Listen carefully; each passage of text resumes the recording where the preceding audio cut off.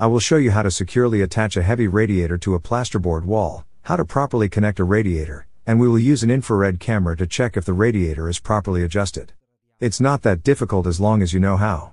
It's important to remember that a filled radiator can be twice as heavy, so it's crucial that the wall can support the weight of the heavy radiator. In this case, I have a single plasterboard which can be a problem for supporting the radiator. But don't worry, I will show you how to hang it using toggle plugs and elephants on the wall. Start by marking on the wall where the brackets should go, keeping in mind that the radiator should hang at least 10 centimeters from the floor for proper operation.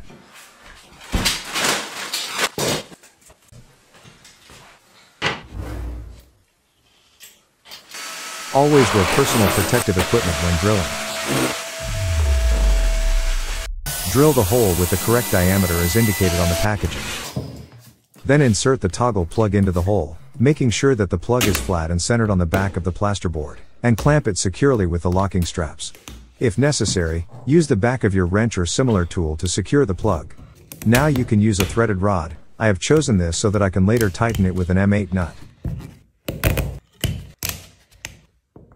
But you can also use a bolt directly.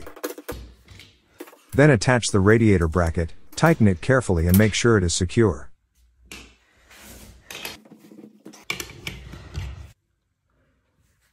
Place the radiator 2 mm higher at the vent, but make sure it hangs vertically level.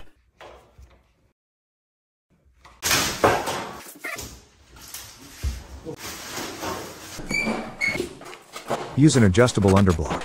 Use Loctite 55 to wrap the thread and then screw the tailpiece into the radiator.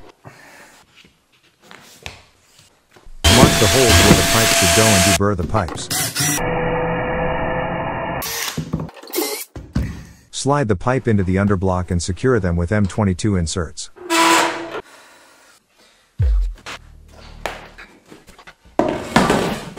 Then use Loctite 55 to wrap the radiator bend.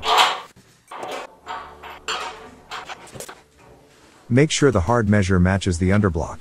Place the valve and measure the size of the connection pipe. Cut the pipe and deburr it and then connect the pipe. Don't forget to use the compression ring and don't use a gasket.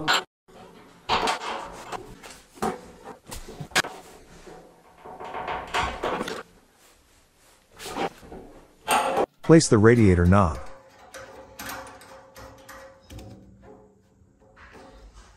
Now you can bleed the radiator. Do you want to know which materials I use? I have left a link in the description. I hope you found this video helpful. If you like it, give it a thumbs up, and if you are not a subscriber, subscribe to my channel to stay tuned. For now, thank you for watching and see you next time.